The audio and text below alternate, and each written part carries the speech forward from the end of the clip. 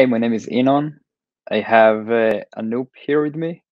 We both work for Traceable AI, and today we're going to talk about API security. Do you want to introduce yourself, Anoop? Hey, morning, guys. Evening, afternoon, wherever you're joining from. Super excited to have this conversation with you guys. Thank you so much for your time. And we'll be, like Inan mentioned, talking about API security, showing how Traceable can help you with API security as well. Cool. Thank you, Anoop. So the first part of the presentation is going to be more about the API security field, and then Anoop going to share with you some information about how API security problems can be solved and how Traceable can help you with that. So let me share my screen.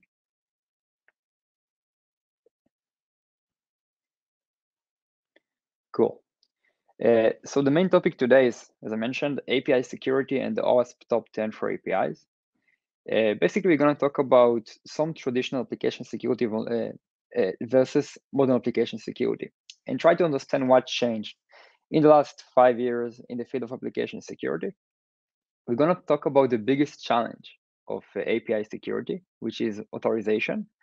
And then we're going to jump into the OWASP top 10 for APIs, which is the top 10 vulnerabilities list for API security, and to see some real world examples how big companies got breached because of API vulnerabilities. So just a few words about myself. Let me introduce myself. I'm Inon Shkedy. I'm the head of security research at Traceable AI. I got around 8 or 9 years of experience with application security, and I grew up with APIs. So what does this mean? Basically, I started my career back in Israel. I used to be part of the red team of the Israeli army, and I used to perform a lot of pen tests for organizations in the field of government, military, and finance. So as you can imagine, those organizations are heavily based on older technologies like Java, ASP.NET, and SAP, and very old concepts like multi-page applications, on-prem environment, waterfall, and they didn't have so many APIs. API used to be just like a kind of a niche component, mostly for B2B communication, like SOAP and stuff like that. So after serving for 5 years in the Israeli army, I decided to buy a one-way ticket and I moved to the Silicon Valley in California. And in the last 4 years, I've been providing consultation for startup and tier one companies. And I got exposed to a new field of technologies like Ruby on Rails, Node.js, Elixir, and all of them are based on very modern concepts like single page applications, cloud environment, CI/CD.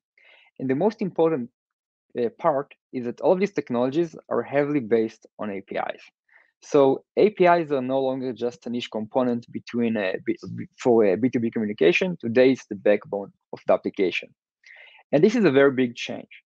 And the next thing that I figure out after I moved to the Silicon Valley is that if I want to stay relevant in this field and to keep finding vulnerabilities in this type of applications, I have to adapt my mindset. I have to understand how API security looks like. So before we jump into API security, I would like to talk with you about the differences between traditional applications, web servers, and modern APIs. So if we take a look at the screen, at the top part, you can see how the traffic and the traffic pattern used to look like in traditional applications. So first of all, the client would send a simple HTTP call to ask for a specific page, in this case, the home page. And then the web server would fetch data from the database, usually a SQL server, and based on this data, would render the visual page to the client. Rendering is the mechanism to create a visual page and serve it back to the client in the form of HTML page.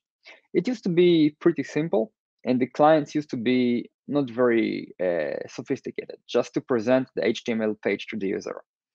Today, it looks very different. First of all, clients know exactly what they need. Today, your browser, your mobile client, ask for specific pieces of information from the API. For example, fetch the last 10 notifications, or give me updates from the last 5 hours, and stuff like that. Clients know much better what they want, and then the web servers simply fetch data from the databases, and you have more types of databases. And instead of rendering the visual page and bring it back to the client, they used as kind of a proxy between the client and the database. They just return raw data into the client in the format of JSON, and it's the responsibility of the client to create this visual page. So the rendering mechanism moved from the backend to the client, which is a very important change, especially if we talk about application security. A few more differences. First of all, you have many more types of clients, and they are much more powerful. On top of the browsers, you can find IoT devices, you can find mobile devices, and even other developers that use the API to develop their own applications. And APIs expose less abstraction layers. It took me some time to understand what it means, less abstraction layers, because many people say it, but what it means, it's actually it's a few different things, but the main one is that the client, servers, and sometimes even databases speak the same language of JSON. So the JSON receipt object processed by your client, by your Uber client, for example, might be the same exact JSON object that's processed by the Uber API, which is a big difference. It means that there are less abstraction layers, and it's much easier for the clients to talk with the database, with the server. If we talk about DevOps, so there is bad news and good news. The bad news, it's like the good news, it's classic IT issues like open ports, old versions of operating systems, stuff like that, rarely exist because today, many times, in many cases, the cloud provider manages it for you. The bad news is it's really hard to keep on track with APIs, which leads to shadow APIs. From the application security perspective, there are many vulnerabilities that no longer exist in APIs, or it's really hard to find them. Like SQL injections don't exist, I mean, only in some rare cases, because many developers today use ORM environments that prevent SQL injections by design.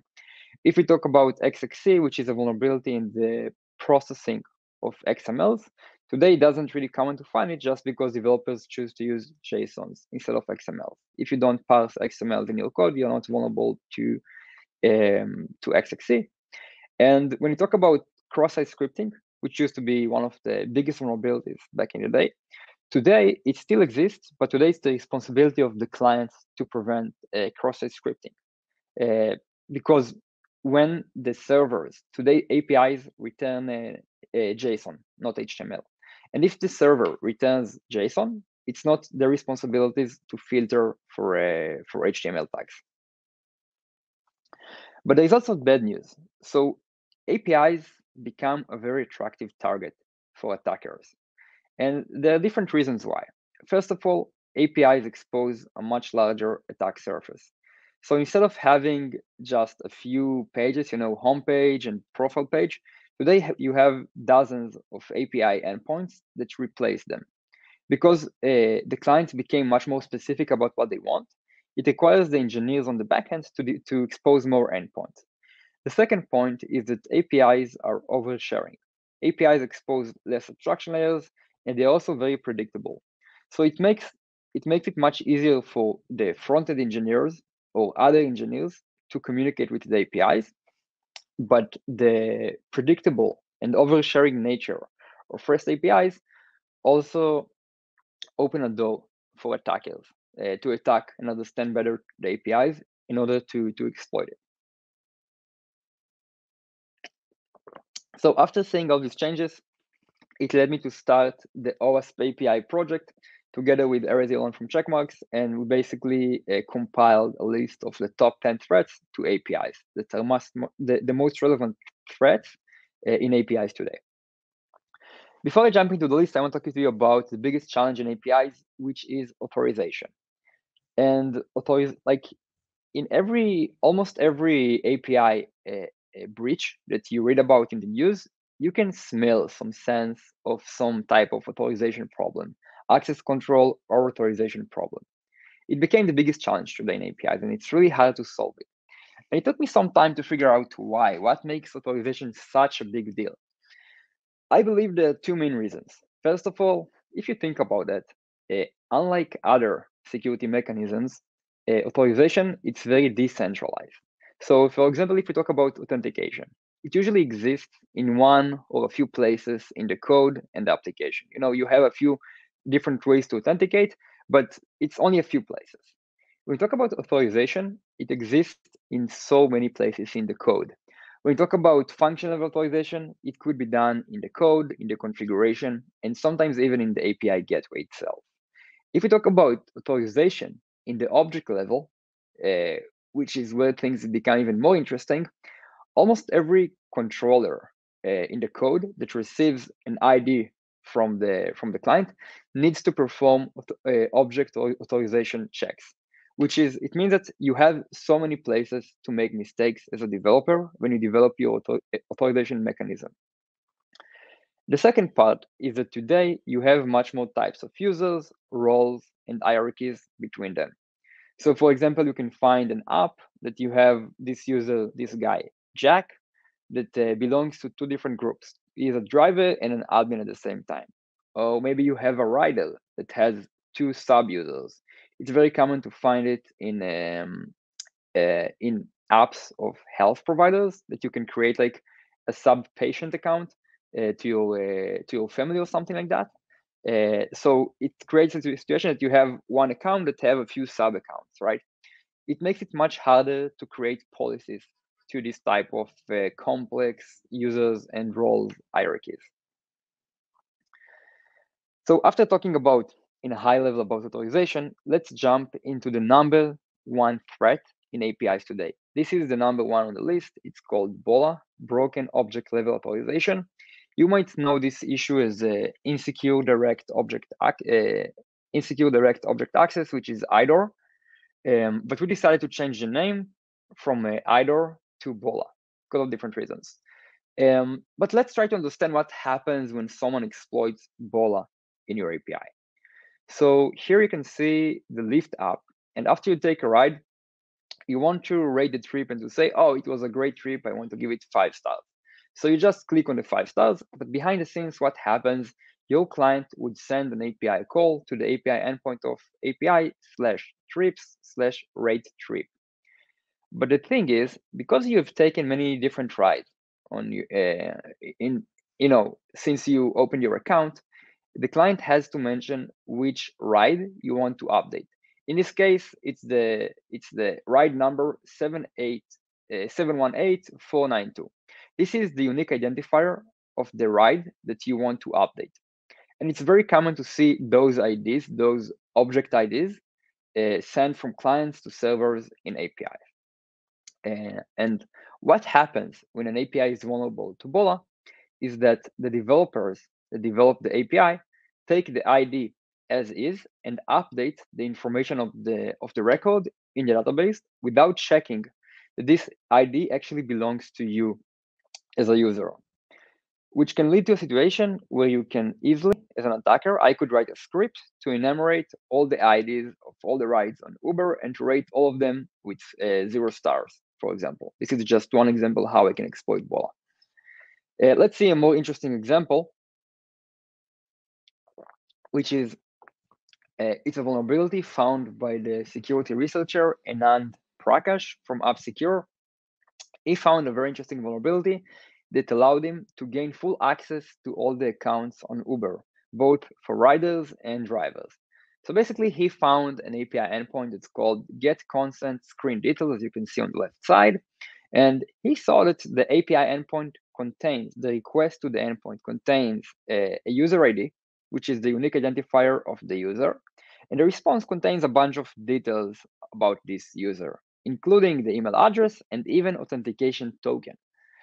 So what happens if you use this application as a normal user with no malicious intentions? You just send the user ID of yourself. But Anand asked himself, what would happen if I exploit BOLA and change the ID to an ID of another user?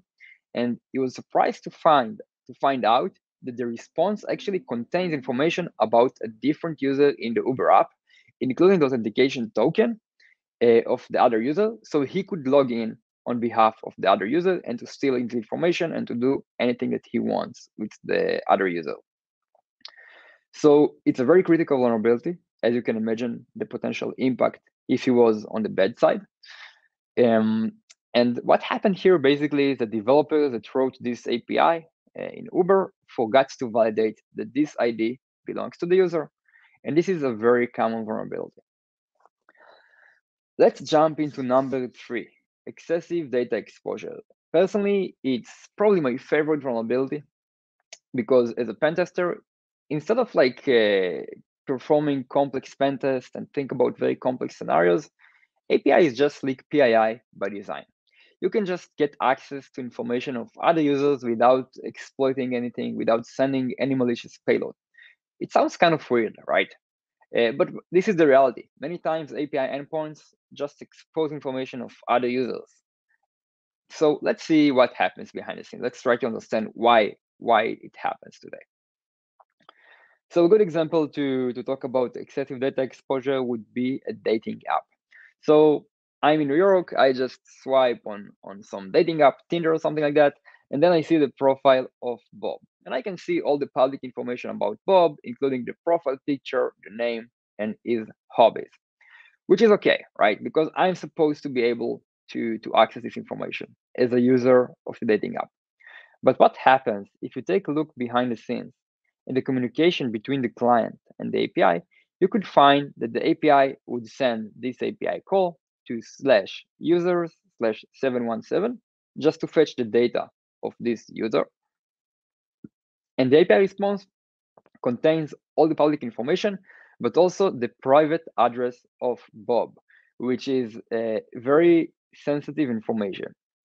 This is a very common pattern, and what happens here is that developers of the API in the backend rely on the developers in the front end to filter out this information on the client side. And they actually do it because as a regular user, if you don't sniff the traffic, you don't see the private address of Bob. But this is a very bad idea because as an attacker, even as a script kiddie, it's super easy to just sniff the traffic between the client and the API and to see all of this sensitive information flowing.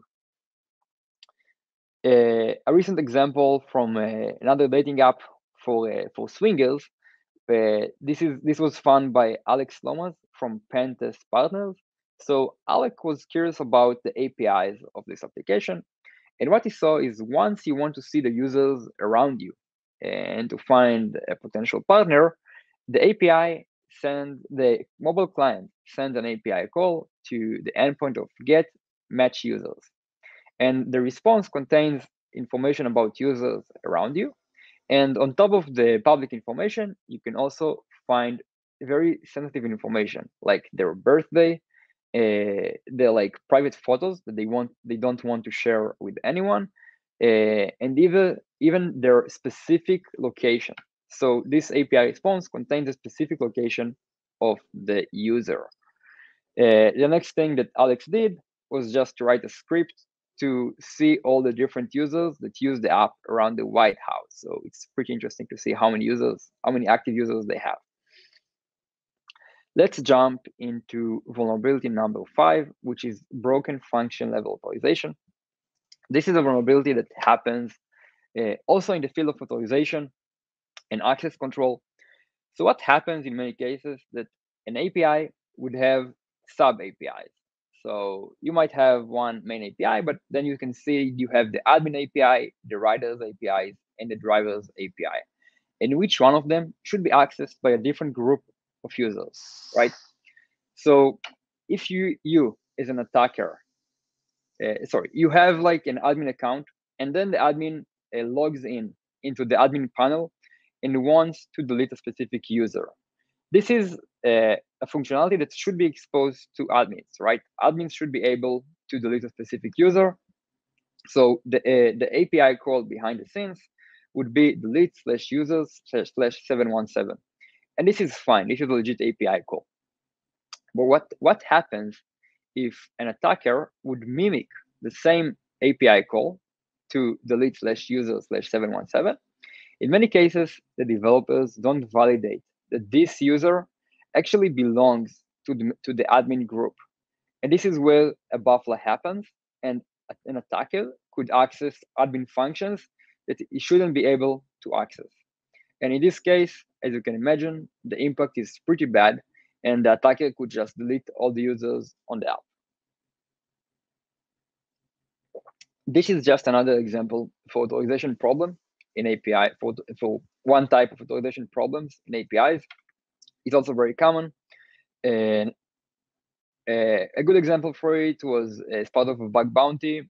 The security researcher UZ Sunny gained $2,000 on bounty on HackerOne because he was able to find an API endpoint on Shopify. Basically allowed him to assign himself as a collaborator for any store on Shopify. And collaborator is a user with very high privileges. And what happened is that the developers didn't properly check what type was the existing account. Let's jump and talk about mass assignment. Mass assignment is a tricky vulnerability. I think it's the least intuitive one to understand. So let's try to go to see what happens when you have a mass assignment. So I'm going to give you two examples for code. On the left side, you can see what happens on traditional applications when the developers want to create a new user. So they would create local variables for first name, last name, and password. They would take the input from the user, which is the query parameter that is sent in the URL, and assign them to the local variables, and then just save the new object of the user. On the left side, you can see what used to happen in the past, which is less common today. This technique is less common today. Usually what developers are doing today, in order to save time, they use something that's called mass assignment as a feature, not as a vulnerability.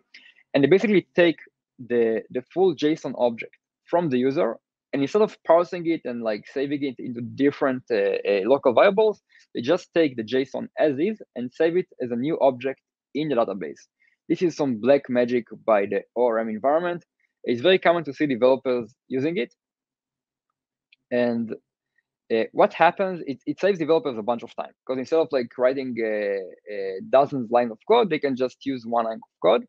But it also opens the door for a critical vulnerability of mass assignment. So let's see what would happen in a mass assignment exploit.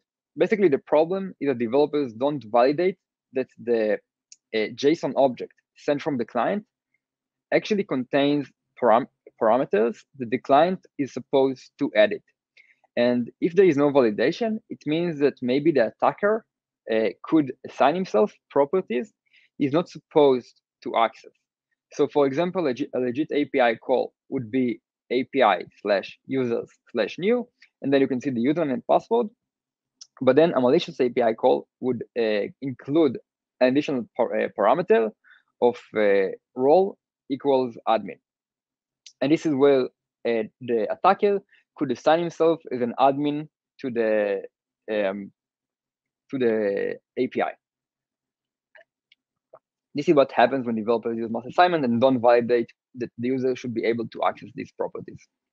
An example from James Kettle from PodSwigger, basically an API call on a New Relic that allowed him to gain free access to the New Relic, to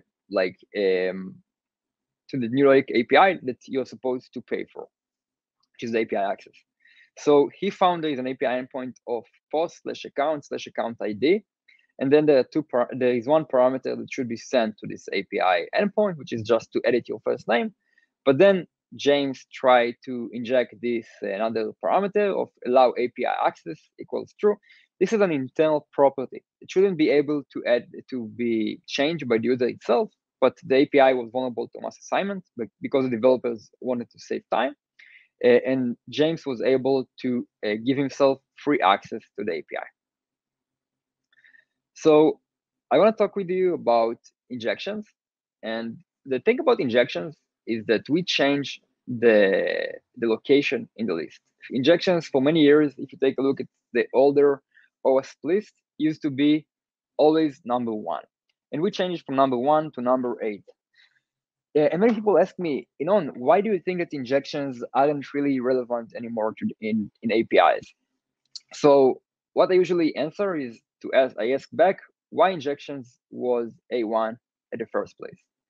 So the main reason is because of SQL injection. There are many types of injections, but SQL injection is by far the most common one, more than all the others. And this is what led injections to be always the most critical vulnerability. And today, SQL injections are much less common because of, as we discussed, ORM environments. There are so many security products that solve them, and also the use of NoSQL. These are some of the main reasons why SQL injections are less common today. This is true that NoSQL injections exist.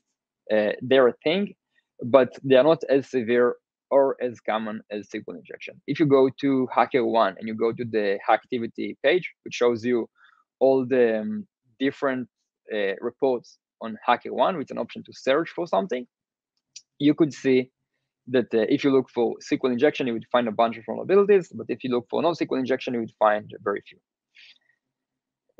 Let's jump into A9, which is improper asset management. This is not a very sexy vulnerability, to be honest, but it's very important. It's more like a housekeeping type of vulnerability. So it has 2 subcategories. The first one is where you can find API endpoint that has no documentation. So you have one API with 3 different endpoints, get user, object location. Both of them are documented. Developers wrote a documentation for it, and you can know that they exist. But then you have this third endpoint of V0/B2B old export old users. This is an endpoint that has no documentation. The developers just forgot to write documentation for it. Maybe the developer was on a rush. He didn't have the time. And this is where you can find API endpoints that has no documentation. Nobody knows about this endpoint, and it makes it very dangerous. The second type of improper asset management is unknown API hosts or even complete environments that are forgotten.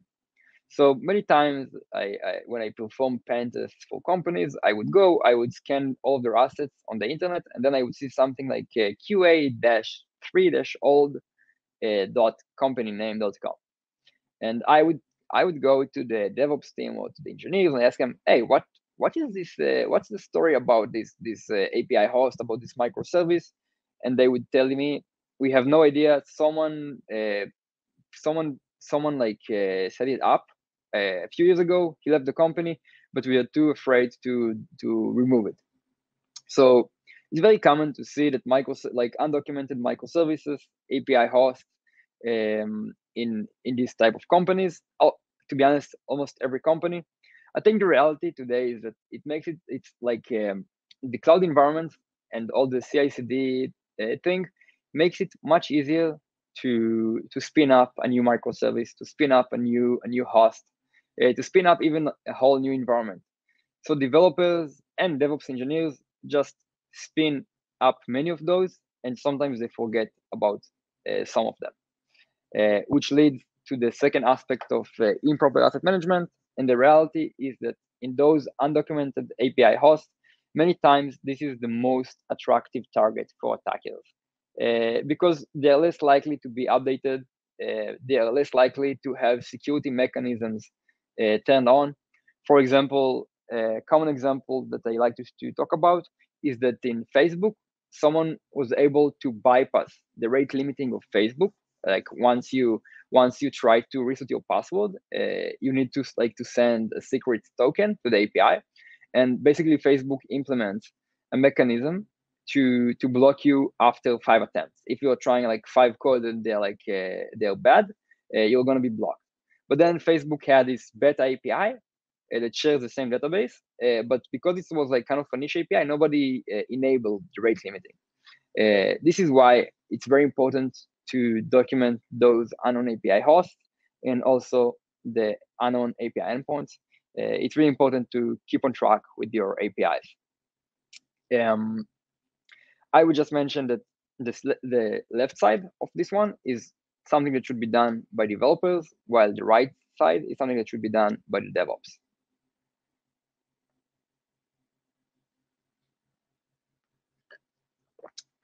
I'll move it over to Anoop right now, and then we'll have time for questions. All right, sounds good. So I'll start sharing my screen over here in a second. So bear with me while I start sharing. Okay. So just very, very quickly, I've been, in terms of an intro, like I mentioned, I'm going to be showing you a quick little snapshot, a quick little demo of the Traceable platform. Want to provide sort of a teaser.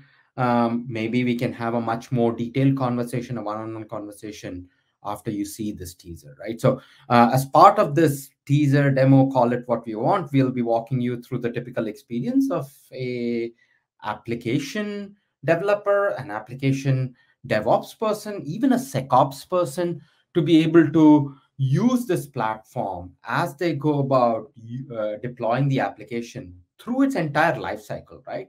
All the way from pre-prod, in staging, in dev, test environments, to using the application in production environments, and then securing the application using this platform, and then using, again, leveraging the platform for day-to-day operations as well.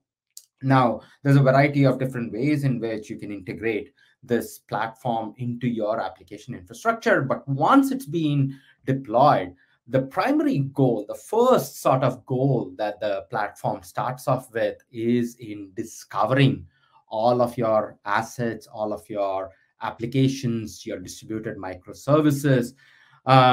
Again, we want to be completely agnostic to the underlying infrastructure, which basically means that you could be running your applications on bare metal servers or VMs in the traditional world. You could be running in the modern sort of DevOps world as distributed microservices running and breathing in public cloud environments on top of Kubernetes infrastructure, or even serverless infrastructure, should not really matter, right? Once the Traceable platform itself has been integrated, we'll be able to go in and discover all of your assets and tell you exactly how those assets are communicating with each other as well. As you can see over here, we'll give you sort of a high-level application topology map. But from this map, you can then go in and decide which component looks interesting to you, which part of the application looks interesting to you, dig down deeper into that particular component and see all the specifics, such as how healthy that component is, what's the latency, what's the error count, what's the call rate, how that component is speaking to the rest of the world, who is speaking to it. All of those details are contextualized and presented to you. We'll also be able to answer questions around what makes up that microservice, what makes up that application, as in what are the APIs, what are the API endpoints, what are the access methods that are used for accessing those API endpoints. And believe it or not, just like Inon mentioned, the challenges around improper asset management, around excessive data exposure, that's something that we see each and every one of our prospects experiencing firsthand as well, right?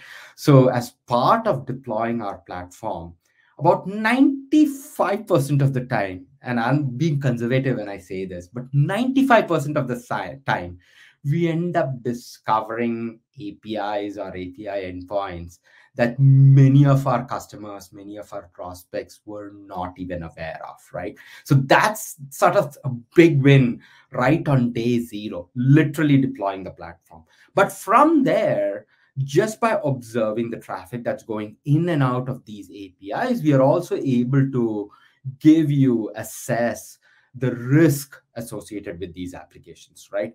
What's the data exposure?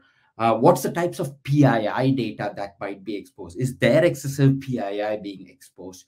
Who are the users? What are the IPs? Are these APIs externally exposed? Are these APIs authenticated or unauthenticated? Those are the questions that the risk score effectively answers for you. Again, literally zero touch. As soon as you deploy the platform, you have an evaluation of the risk, you have an evaluation of the threat associated with exposing these APIs, along with a live catalog of the APIs, like I said, discovering things that you were not even aware of, right? So that's the day zero value, typically comes out of just deploying our platform in pre-prod. Now, once we have discovered these assets, we then start associating users who might be accessing these assets as well, and also how these applications are interacting with the rest of the universe, the rest of the environment. So once we have discovered the application topology and the users who are accessing these assets, we start baselining what is normal behavior across the entire infrastructure. And once we have that comprehensive baseline, we are able to identify your mischievous users, your bad actors, your threat actors who might be lingering in your environment. And this might be, these bad actors could very well be drive-by scanners that are identified based on their IP addresses, or they could very well be authenticated users, right? It's so easy for anyone to log in and authenticate themselves with your platform, register themselves as a regular user. But just because they are a regular user doesn't mean they cannot do anything mischievous, right? They could log in, they could authenticate, they could register with your application, and then they can start slowly applying or trying to do reconnaissance across the application, trying to farm for sensitive data, maybe try to access some other users' data. And that's exactly what this platform is designed to identify as well. So you'll see the authenticated users identified based on their user ID. And these users could very well, like I said, could be doing something mischievous, could be doing something malicious. Everything that the user has attempted in terms of malicious behavior gets recorded, can be proactively blocked using this platform, and it's presented to you in the form of this storyboard, a time sequenced set of activities which tell you exactly what the user has done since the beginning of time, since they have registered with the application. And those mischievous, malicious things could be your regular sort of application security sort of things, like someone trying to do a path traversal, someone trying to do a remote command injection, things that can be identified by patterns, things that can be identified by signatures. But it could also be things that are very, very unique to the application. Behavioral sort of zero-day attacks where you have a user. In this case, we have this user who's trying to access objects that might belong to a completely different user. How can you identify these types of attacks? There is no way in this whole wide world for any tool, any security tool, to be able to identify these types of attacks without having an intimate understanding of the business logic of the application, without really having a comprehensive baseline of what is normal behavior. And that's exactly what the Traceable platform is designed to help you with. Understand baselines and identify those users who might be trying to do things that are very, very unique to exploit the business logic of the application. And once the user has been identified, obviously you can take action against that user, which basically means you can go in, block that particular user, suspend it for a specific amount of time while you are sort of evaluating whether this is a real threat or not, and things like that, right? So that's sort of the first level of incident response, so to speak. You're going in, the knee-jerk reaction is to block the user, but then the other thing that comes out of this detection is that, hey, I want to evaluate whether this user got access to any confidential data. Did they scan for PII data? Did they touch any critical assets across my compliance environment, as an example? All of those details are captured as part of the platform as well. You can see exactly how the user came in, what were the sequence of API calls that were executed, along with the API that actually got hacked. You can take it one step further. And I'm talking about this as if this is matter of fact. But believe me, I've been in API security for a while.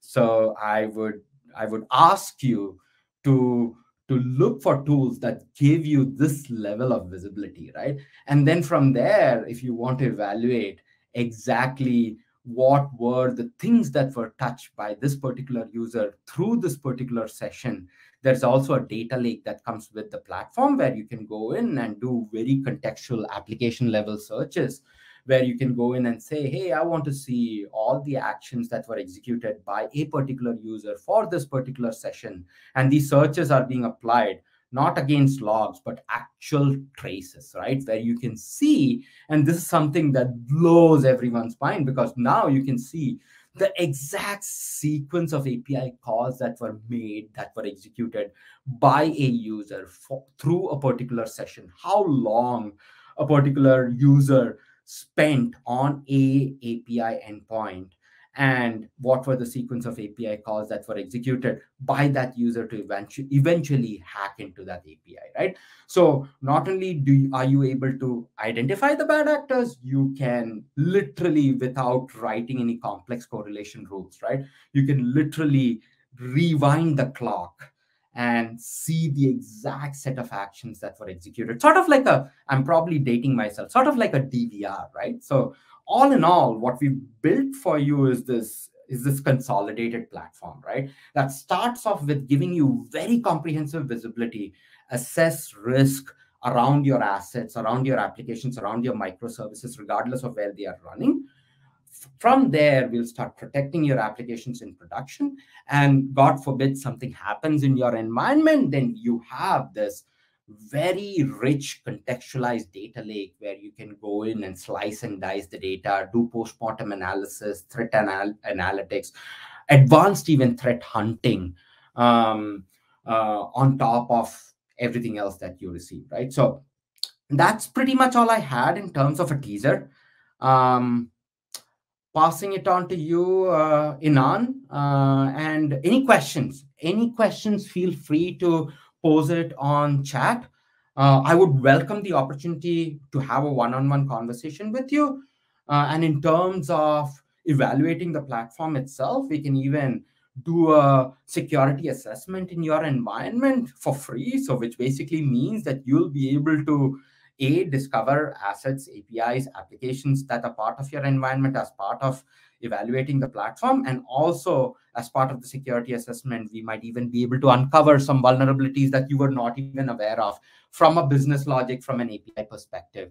90% of the time, we end up discovering bolas. So let's throw it out there. It's so common, like Inon mentioned. Inon, do you see any questions, man? Nope, I don't see any questions.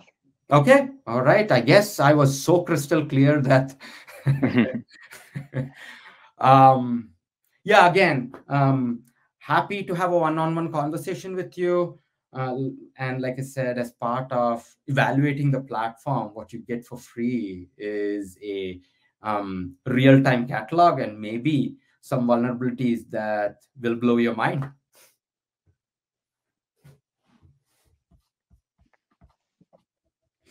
Awesome. Cool. Thank you so much for joining us. Thank you, Anoop. All right. Thank you so much, everyone.